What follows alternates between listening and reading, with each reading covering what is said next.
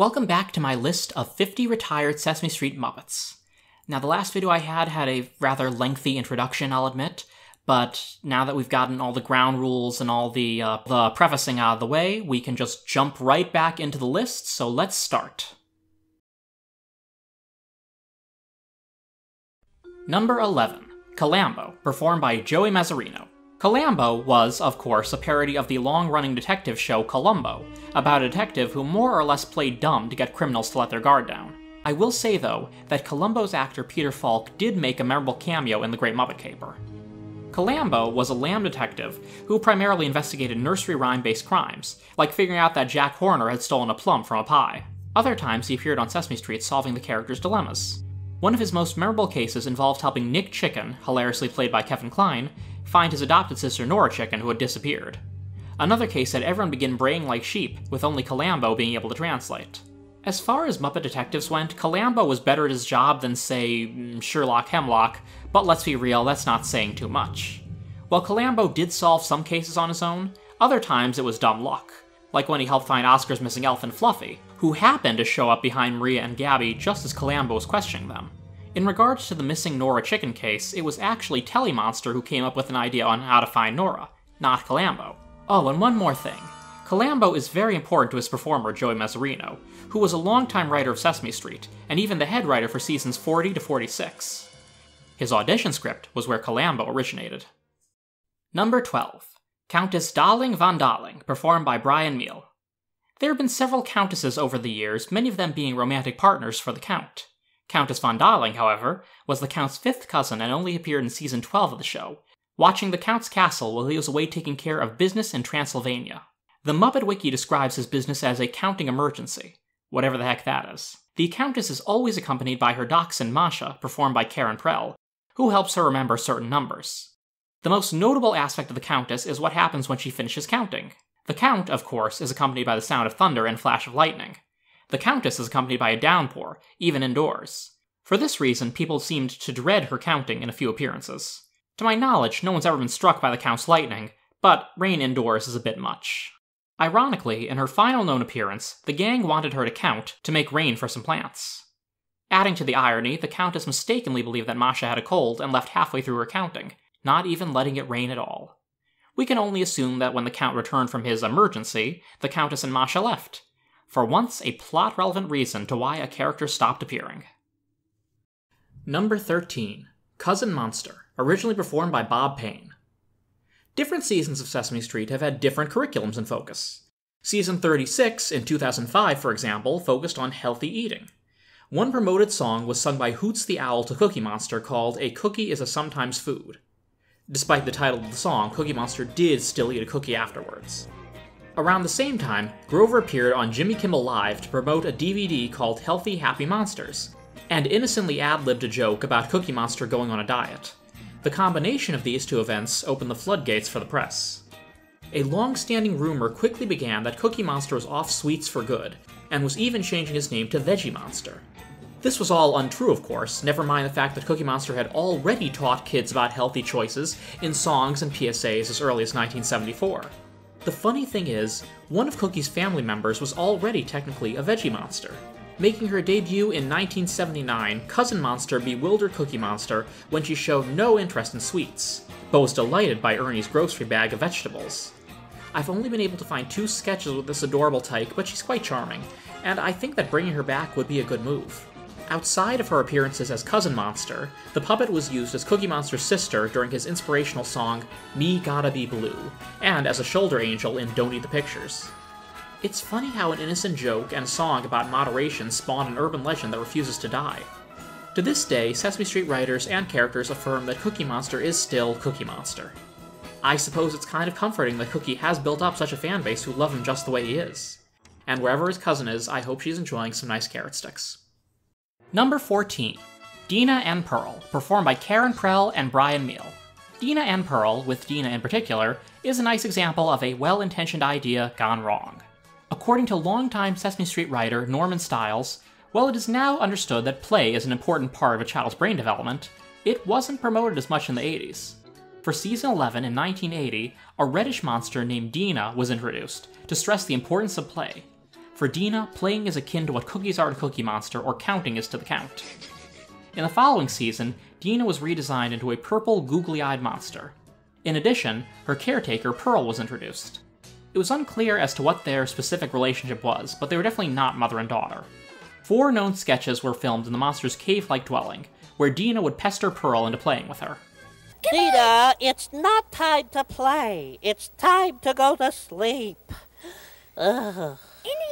Time to play? In the meantime, Deena would appear out on Sesame Street itself, interacting with the usual characters. So why did Deena and Prell not make the cut after season 12 ended? In the words of Norman Stiles, Deena's insistence on playing was more annoying than endearing. Having watched a few Deena sketches, I couldn't agree more. While only one Deena and Prell sketch is available online in English, the rest are foreign dubs, it's just not terribly funny or engaging, and instead feels like a knockoff Ernie and Bert routine. I could only find 2 other Deena appearances, one with Maria and one with Olivia, and neither of them were that interesting, although Olivia did have a nice song in one of them at the very least. Not counting her 4 sketches with Prell, Deena appeared in 24 episodes of Sesame Street, many of which are not available online or on DVD. However, having read the descriptions of the scenes and seeing Deena in action a few times, I can safely assume we're really not missing much. Thankfully for Karen Prell, a few years later she performed a much more likable character who was also obsessed with playing. Red Fraggle. Number 15. Dexter, performed by Kevin Clash and Fred Garbo. In an episode from Season 17, Big Bird and Snuffy investigate a mystery. Various objects, all of them round, are disappearing on Sesame Street. Eventually, they track down the culprit, a large purple monster named Dexter, who's borrowed the items to juggle with. Dexter loved juggling, and that was about it. He was quite talented and assured the others that he could stop anytime, he just didn't feel like it. While you might be thinking that a one-dimensional character was bound to disappear if they didn't flesh him out, there was more to the story of Dexter's sudden departure. Kevin Clash, who puppeteered Dexter's head, explained that another performer, Fred Garbo, who also performed Barkley the Dog at the time, did the juggling. While both men were very talented at what they did, actually coordinating the puppeteering and the juggling was next to impossible. Around the same year, Labyrinth had come out, and featured a similar trick with Jareth, where juggler Michael Motion would stand behind David Bowie to do the tricks with the orbs. However, basing an entire character around this proved to be too difficult. Clash went so far as to call Dexter Sesame Street's most spectacular failure. Outside of his debut, Dexter would only appear 3 more times on the show in the next couple episodes. One sketch had him attempt to prove to Susan that he could stop compulsively juggling. Another had him teaching Gordon how to juggle. The final appearance had Dexter in the background of a party doing what else but juggling. After that, he picked up his juggling balls and departed as quickly as he'd arrived. Number 16. Don Music, performed by Richard Hunt. While the creative process can be fun and enriching, it can also be frustrating and headache-inducing. No one knows this better than Don Music, the esteemed songwriter and tortured artist. Don's sketches were all pretty much the same, but it didn't stop them from being entertaining. Typically, Kermit the Frog would be interviewing Don about his work in progress, a song guaranteed to be a hit. If Don could figure out how to end it. The songs would usually be your classics like Mary Had a Little Lamb or Yankee Doodle, although no one ever pointed out to Don that these songs had already been written. Knowing his temperamental, self-destructive tendencies, he probably would have had an aneurysm if he realized this. What is life anyway? Anyway, Don would be stuck on the final rhyme and would angrily berate himself and bash his head against the piano. Kermit would work backwards with Don through the song until it was lyrically a different song entirely. For instance, Mary Had a Little Lamb became Mary Had a Bicycle, and the Sesame Street theme itself became a song about finding Yellowstone Park on a stormy night. Appearing from 1974 to 1991, Don Music was a funny character who taught kids about rhyming, and arguably how to get creative when solving a problem. So why was he dropped? Well, when he banged his head against the piano in anguish, apparently kids in the audience would imitate him. As a result, a few later sketches didn't have Don bash his head, at least not as much. But without that aspect, a certain spark was gone, and Don was eventually retired for good. Number 17. Elizabeth, performed by Stephanie D'Abruzzo. Elizabeth was best described by her performer. Said Stephanie D'Abruzzo, she was a red-headed, pigtailed little girl with a loud, nasal, Queen/Brooklyn accented voice, who I loved because she was so unlike your typical little girl characters. Elizabeth was introduced in 1997 as the best friend of a little boy named Jerome, who has just moved to Sesame Street and is already missing Elizabeth back home. At the end, Elizabeth visits him. In future episodes, Elizabeth apparently moved to Sesame Street herself, and Jerome is nowhere to be seen. Not that an average 4-year-old is going to point out continuity issues on the show or anything. That's for weirdos on YouTube like me to do. Despite being charmingly performed, Elizabeth didn't get too much of a chance to develop as a character, outside of her enthusiastic devotion to her adorable kitten, Little Murray Sparkles, performed by Ernestine. Elizabeth appeared on a semi-frequent basis in the year 2000, and then kind of faded away. It's always a shame when a likable character vanishes like that, and I certainly wouldn't be opposed to seeing her make a comeback someday. As long as Little Murray Sparkles is there too, of course. Number 18. Ernestine and Brad, performed by David Rudman and Richard Hunt.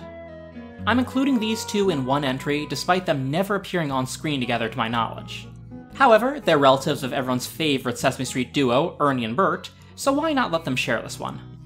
Brad, Bert's nephew, first appeared in 1977. Bert played the role of the proud, doting uncle and happily showed Brad off to everyone a few times on Sesame Street. Cute as Brad is, the only sketch with him available for viewing online is an adorable bit where Ernie helps Bert find Brad some bath toys, before completely going overboard. Brad's reaction to a large shark toy is especially priceless. How about a shark to swim? No, it's okay. It's okay, play shark. Just to pretend. Yeah, just shark pretend. to... Okay. Ernestine, meanwhile, is Ernie's cousin, making her debut in 1985. She bears more than a striking resemblance to Ernie, even emulating his laugh.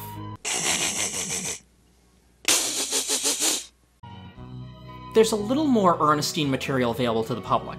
She's been in a few sketches with Ernie, a song where Olivia tried to take her picture, and the VHS The Best of Ernie and Bert, where she, Gina, and Big Bird looked at Ernie and Bert's photo album.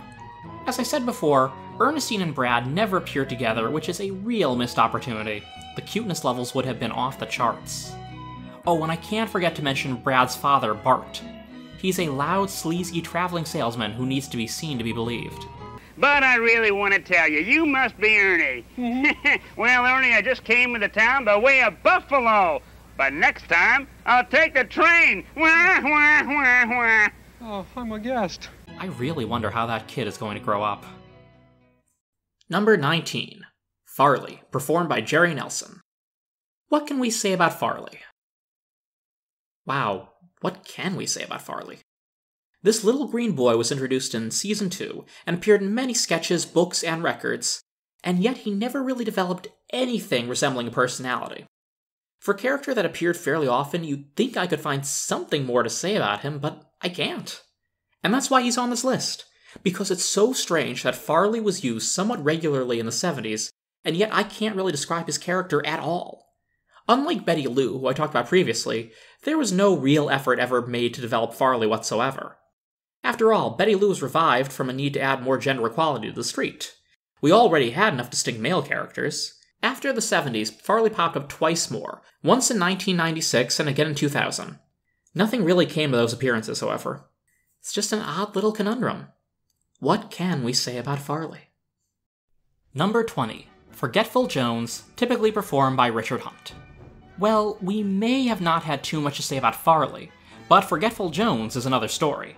Created by the aforementioned writer Norman Stiles, Forgetful Jones is a cowboy who, as his nickname implies, has a lot of trouble remembering things. According to Stiles, Jones was meant to teach kids how to remember something they've forgotten, and to stress that everyone forgets things sometimes.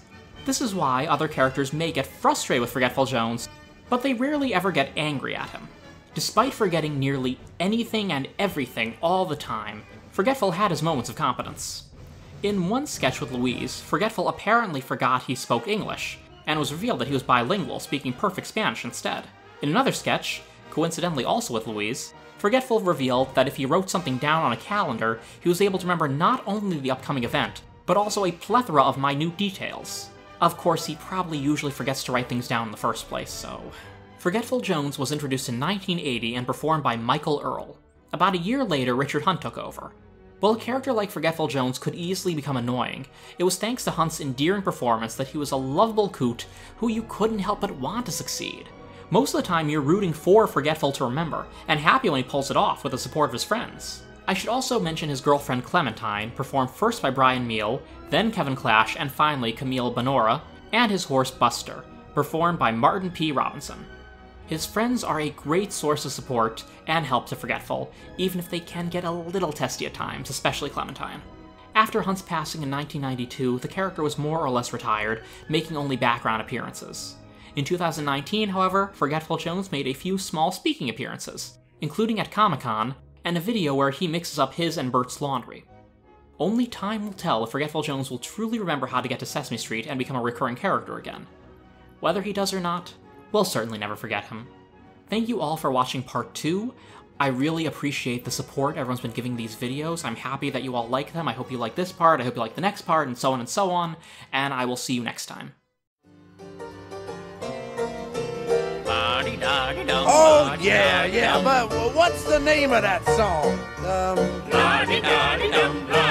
Right, but what's the name of that song? It goes, yeah, something cows, or is it birds? Oh, I wish I remembered the words. Yeah, but what's the name of that song? I'd like to sing right along. You see, I've heard it said, with words and music a fella can't go wrong. But, what's the name of that song? Oh, now I know I can remember. I really could stop whenever I want.